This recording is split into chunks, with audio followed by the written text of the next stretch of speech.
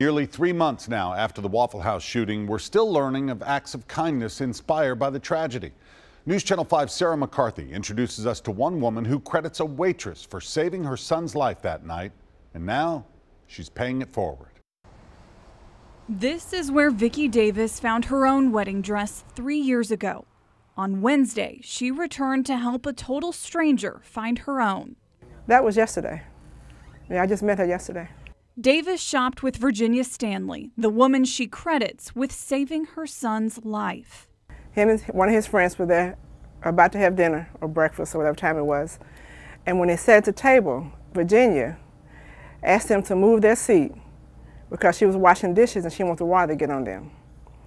Moments later, Travis Ranking opened fire, killing 4 innocent people. Davis's son had just moved to a safer seat. He walked away from the chaos unharmed. She's my hero.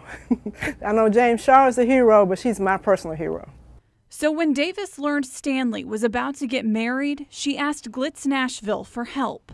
The dress salon offered Stanley her dream dress, free of charge. They took her to the back room and let her try it on in private, away from everybody, just to give her her moment. And she cried and I cried. An act of kindness born out of tragedy. A moment that has helped restore a small piece of Stanley's faith in strangers. I didn't know that, but that's what the mission is. We're out here to help one another. That's all part of our mission, is to be there for somebody else. Reporting in Nashville, Sarah McCarthy, News Channel 5. Stanley's receiving treatment for PTSD because of the shooting and struggles to feel safe in public places. Davis has even offered to run errands with her and help her heal in any way possible.